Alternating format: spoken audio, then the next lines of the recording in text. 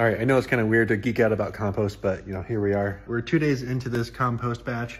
I'm still filling it up, but even now it's about 97 degrees, approaching 100 degrees in the very center of that pile. And so that tells me the right microbes are working and decomposing and generating heat as a byproduct. So that's pretty cool. The other thing is it's about 57 degrees in my garage. And so as far as like doing this in the winter goes, you know, it's 57 degrees in my garage. Meanwhile, I've got this box right here where the very center of it is 100 degrees. You put the two together and I've got a organic space heater. That's kind of cool. It's not a very good space heater, but you know what? It is leaching heat into its environment, which is my garage and my wood shop. So I don't know. I think that's kind of fun. This is kind of a fun little side hobby that I picked up here.